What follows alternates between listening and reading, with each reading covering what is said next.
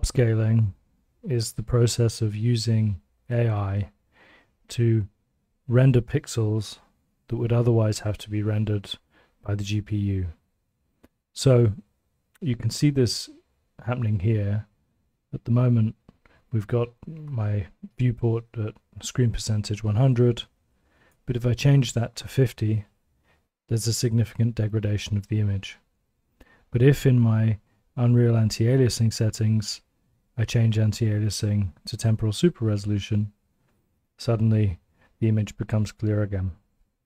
And the reason for this is that within this temporal super resolution process, there's upsampling happening. So there are two main upsampling tools you can use. One is Unreal Native, the other is for NVIDIA called DLSS, and we'll look at how to implement them with the OWL cameras. So we've already seen how to use it on the viewport. In this case, we just change the viewport screen percentage here and then apply the upsampling method we want. We've got a choice of temporal super resolution, which is the Unreal one, or if we want to use DLSS, and we go to plugins and ensure that we've got the DLSS plugins installed. You can find them on the Unreal Marketplace.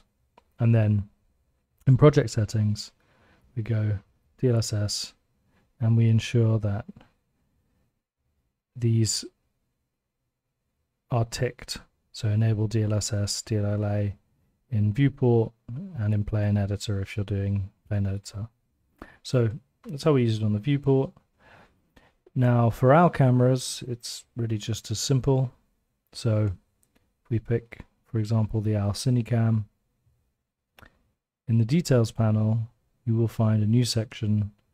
So we have OWL Cinecam, off-world live capture settings, and we have this new section in advanced called enable upscaling. And when this is ticked, it enables you to select this screen percentage.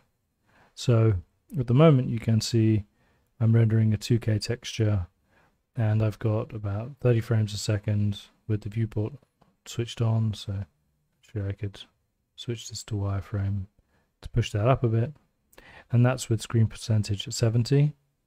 Now if I untick this, we can see that's fallen now to about 20 frames a second. Switch it back on, and that goes up to 31, 32. So it enables an enormous performance difference. Now you can play around with how this works for you from a visual perspective. Upsampling will have some impact on, for instance, the sharpness of text or things like that.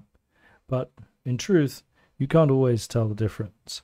And also, you can sometimes increase the screen percentage without having a huge impact on performance. So we can see here, even though I've increased from 70 to 80, I'm still running at about 30 frames a second. And visually, it's pretty difficult to tell the difference. DLSS does seem to have an additional impact on frame rates in a positive sense, even if the upsampling is at 100. So, for example, at 100 here, I've got 26 frames a second with DLSS on, and then just 20 frames a second if DLSS is off. And that's because I'm using, in this case, the temporal super resolution rather than the DLSS. So even if you're running at a full scale, I mean, this is only a 2070 laptop, so it's not very performant. If you start running at 3090s or 4090s, you'll see an even more enormous difference. But even if you want to run at a full screen percentage, there's still a value of enabling DLSS because it has this enhanced performance difference. You'll see this enable upscaling in all the OWL tools. So we've got Cinecam. You can find it also in the 360 camera here. So that's again in advanced, enable upscaling.